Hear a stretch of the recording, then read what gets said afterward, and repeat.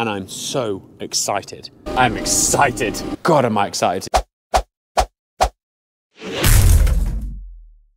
We have a very exciting morning this morning because we have a new piece of kit turning up. And we're not big new pieces of kit kind of people. We don't really do kit. But this thing is a game changer. It is next level, and I'm so excited. The eagle-eyed of you might have actually worked out what this is by now, but I'm not gonna spoil it by telling you. You're just gonna have to wait and see. But it's at the gate, so I best ring it and let it in.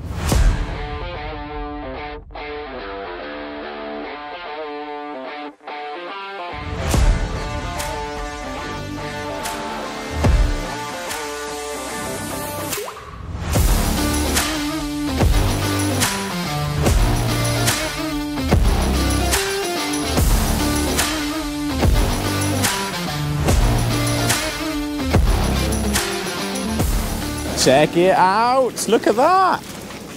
Beautiful. I was not expecting this thing to turn up yet. There's been a bit of a jiggle around because of different things that are going on with importing and whatever else. So it's meant that our machine has turned up now rather than mid-March onwards, which I'm excited about because that just means it's going to be here ready for spring. So when we get spring grass growth, we can get in fertilizer, biologicals, whatever else. But we've got to go and get the muck fork to lift it off because it's not 100% balanced without the wheel kit, because we've gone for a 1200 with a wheel kit. So the muck fork being wider, we can balance it up with straps. So we're gonna go lift it off. Oh, I'm excited. And I don't do kit, but this is cool. This is really cool.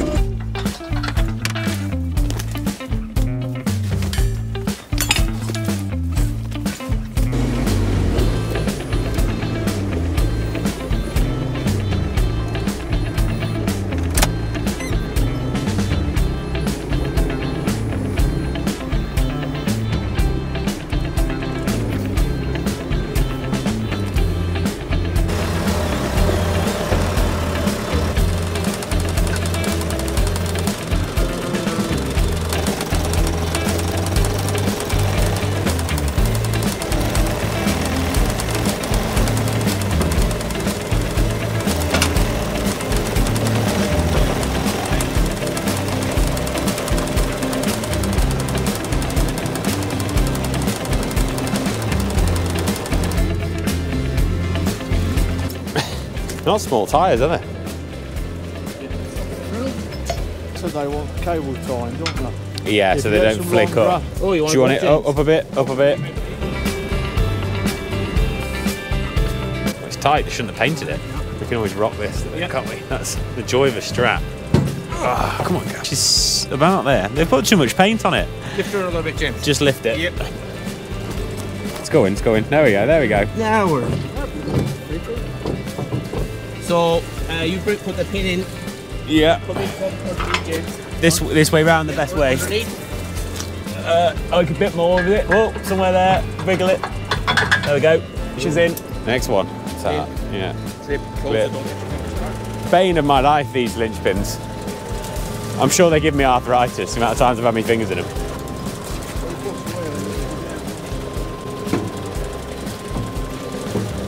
Look at that one was easier. Less paint on this one. Yeah. Keep going. Whoa, back a bit. Your way a bit. There. That's it. We're in. We want to put the stand jockey wheel down. 1, 2.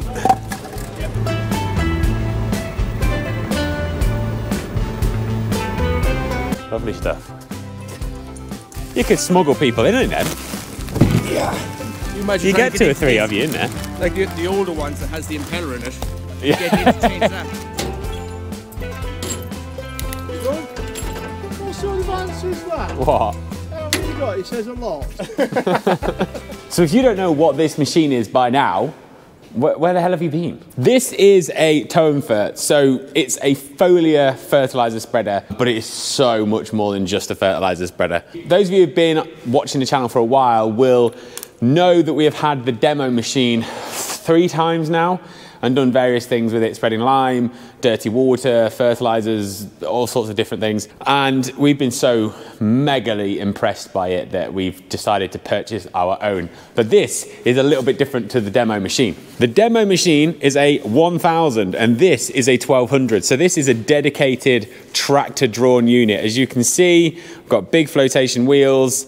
We've got a tank which is upright rather than horizontal, and we've got this big drawbar on the front, but otherwise the principle is exactly the same. Now Peter's had to make a bit of a run for it because we've got an incoming storm and he needs to get back to Ireland and he's got a few bits to do on the way, so he's gone and he's going to be coming back in a couple of weeks to really just get the thing up and running. So just do the final last couple of bits of adjustment so that we can have it ready for spreading in the spring. But nonetheless, we've got it all up and it's pretty much there or thereabouts ready now, and God, am I excited to use it. So if you've never seen one of these before, you're probably thinking, what's the difference between a foliar fertilizer and a granular fertilizer?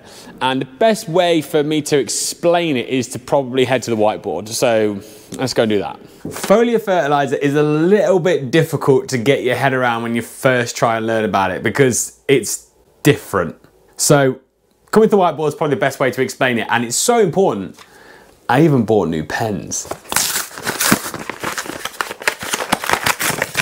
I hope they're worth it. How about we do this? So we've got a bit of a plant here, and firstly what I'm going to do is I'm going to explain how prilled nitrogen works. So your kind of normal nitrogen you just throw out the back of your spinner. You know what prilled nitrogen is like? It's like those little balls. You throw it out your spinner, it kind of comes like in little circles and it lands on the ground, and it'll just be like dotted along the soil surface like this. And what has to happen is you have to have some moisture in and around the soil, maybe a little bit of rainfall, maybe some moisture already in the soil, to create a reaction which then dissolves this particle into the soil. So there has to be a bit of a reaction that takes place there.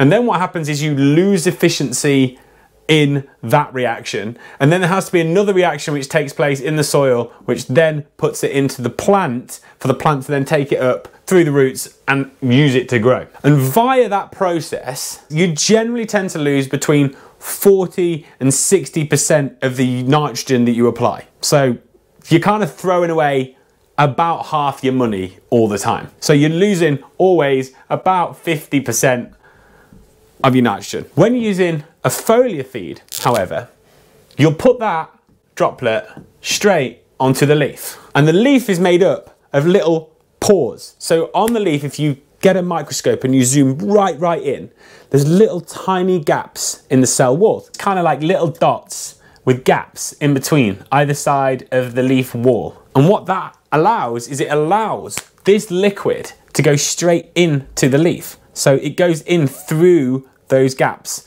in the leaf, which means that the plant has a really efficient use of the nitrogen because you don't have to go through this whole process of getting it into the soil and then using the soil and the microbes in the soil to then get it into the plant via the roots and get it into the leaf. You just go straight to the leaf.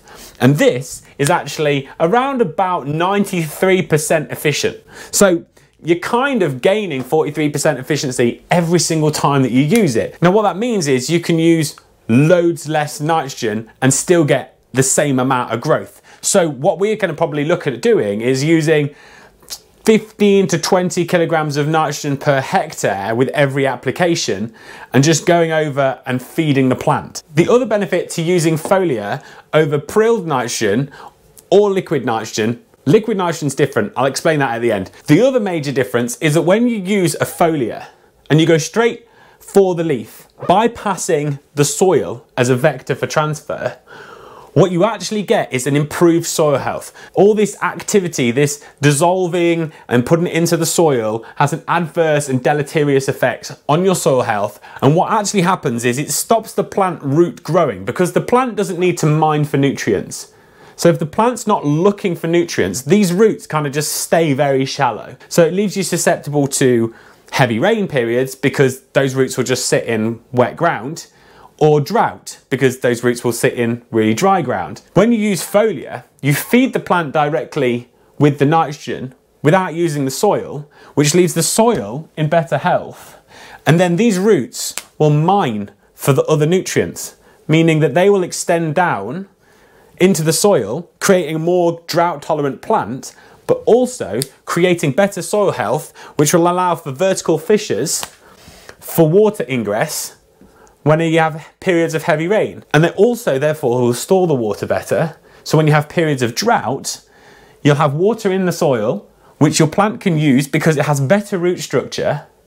And then it can utilize that to keep green when you have pretty much no moisture in the topsoil. So not only are you improving the efficiency of your fertilizer system, but you're also improving the health of your soil and your plants. And it works in symbiosis and just creates a much better grazing platform with better quality plants, better quality soil, better quality roots, and that transfers naturally into having better quality animals. So it is a proper game changer, but it takes a bit of getting your head around. This might seem kind of complicated. It is a little bit, I'm not gonna lie. Hopefully, I've explained that as well as I possibly can. Now, I said I would explain liquid nitrogen. Liquid nitrogen works in the same way as granular nitrogen. You just don't have this process of dissolving to get it into the soil, but it still uses the soil as the vector through which the plant is grown. But your efficiency will go from about 50% to 65-ish, maybe 70. So it's still not as efficient as foliar fed, but it is more efficient than prilled granular nitrogen. Don't get confused. Foliar and liquid are two completely different things. Anyway, let's head back to the shed and I'll give you a bit of a tour of the machine. Right, so now you've got a bit of an idea of what this machine can do. I'm just gonna walk you around it a little bit and hopefully show you how this thing works. So up here on the top, we've got the big lid. So we can put fertilizer straight out of the bag into that big lid and we'll fill this up with water. And what will happen is it will circulate, dissolve that product, whether it's urea, DAP, sulfate of ammonia, all sorts of things. Whatever it is, we put it in there. We put it in with biologicals, like we can put molasses in there, humate, seaweed extract. We can put C90, sea salts. We can do all sorts of things. You can lime, all in at once, just chuck the lot in. And then we spread it out through the nozzles. Now it comes with various different types of nozzles. There's 3 different sizes on here. We've got a 20, a 30 and a 40. So that's just a different size of nozzle hole, which means we can spread smaller, finer particle stuff up to larger particles with this, or spread at a higher volume of water. Now this machine is actually a tractor mounted machine with a towing kit on it. So here is where you would normally mount your 3-point linkage, and then they put this big drawbar on so that you can actually just tow it behind, and then we put the flotation wheels on, which are on those stub axles that you saw us putting on earlier. And the reason why we've gone for a towed one is because down the yard it's very narrow, and when you have it mounted, the boom arms have to be slightly out so that they go either side of the cab, and I was very conscious that I might just clock it on a wall, and I don't think that would do it much good. On this machine at the back, we've got LED lights. We've also got steps. So we've got the little step here to get up onto the top so that we can look inside the tank. And the controls are slightly different to the 1000, whereas we've got controls kind of here, here, and here, whereas in the 1000, they're all at the front in one place. It's a 2-way sail machine, so there's a way sail down there and a way sail down there. And then up inside the tank, is where the magic happens. Down there you can see that's kind of where the inflow of water comes, which circulates in the tank. And the tank is shaped in such a way that it creates the best circulation and flow to hold things in suspension so that we can spread them. And here's obviously all the pipe work and various different things that we need for dumping back in. There's a filter that sits just down there, which is inside that hole there with a pressure gauge. Here we have the weigher. The weigher we can see from the cab. We can spin that round when we're filling up so we can see it when we stood at the back. There is a fill pipe, which is what you use to fill it, or you can also use it as a volume hose. That sort of connects on under here and wraps itself round so that it's always on the machine when you want it. And then we have the filter for the back, and we also have the volume washer, which I'm really, really excited to get using. Another subtle difference between this machine and the 1000 is this has hydraulic booms rather than electric, whatever they are, electric rams going in and out. Just here you can see this little triangle here, and that triangle is a brake back mechanism. So if you catch it on a post or something like that, it lifts up on the spring and brakes back, which I'm not gonna lie, I think that's bloody genius. I didn't even know that before. I was always conscious about catching it on something, but now I'm still very conscious, but less worried. Another thing I love on this machine is this little nylon rest that you get for the boom arms. And the other cool thing on these boom arms, if you want to fold it up tighter, these boom arms just lift up and you can get them out of the way. bloody amazing. It's got super simple hydraulics. So we've got one hydraulic double acting spool, which is for the booms, out and in. We've got a dump, which is the big one, that thing, massive. And there's an ingoing sort of spool for hydraulic pump, because there's a big pump on the back, which is what drives everything. And that's about it. Then we have a cable with the lights. We have a cable with the on-off switch. Super simple, but God, one hell of a machine, and it is built to last. I mean, just look how strong this thing is. You can also get a crane. We can get a crane. You bolt it on there, and then you can lift up the FERT bags to load them in. A crane. We haven't got a crane on this one, but I like the idea of a crane. I can't justify buying a crane, but I really like the idea of a crane. I think it would look so cool. All your extra bits of cable and whatever else nicely put away. I mean, everything's so neat and tidy how it's all made. Absolutely love it. And you know the other thing that they've given us, which I think is just like, you never get this. No matter how much money you spend on a piece of kit, you never get this. They give us the balls for if we want to take the drawbar off and mount it. They give us the linkage arm balls. You could spend 50 grand on a fancy piece of kit and you'd still have to buy the balls afterwards. That thing doesn't even need them because it's towable, and they gave us the balls. That's nice. That's just niceness.